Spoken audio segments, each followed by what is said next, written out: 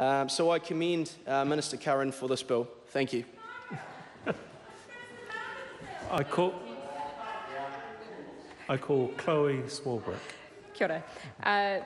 Mr. Speaker, I am glad to be rising for the Green Party for the second time tonight to speak to another fantastic piece of legislation.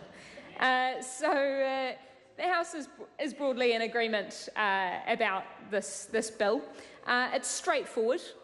It's common sense, which common sense is not a piece of terminology that I like to use frequently. It's more often associated with the likes of Simeon Brown, who is making his point known across the House at the moment. And I'd like to commend the Honourable Tracy Martin for this bill. It is Tracy's bill, I would like to confirm that. So something that it's always important to be cautious of and to echo the sentiments of the Honourable Claire Curran is we need to have an awareness of the digital divide which currently is present in New Zealand and is absolutely one of the indicators of inequality. So on that point, we have to strike the balance between not shutting people out, i.e. convenience, but also the likes of accessibility. And on that point too, I would also like to raise the point of privacy. So I note that online photographic storage is something that was flagged by the Privacy Commissioner. They noted the need to go through a privacy impact statement. So that is something that I would like to draw the Minister's attention to, and that is something that the Green Party would like to see. But still, we stand in support of this bill.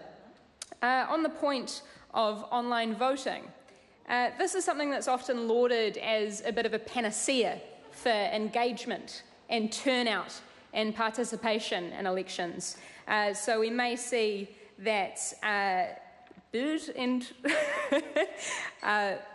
we may see that the Fish and Game Council maybe run off their feet with engagement in elections.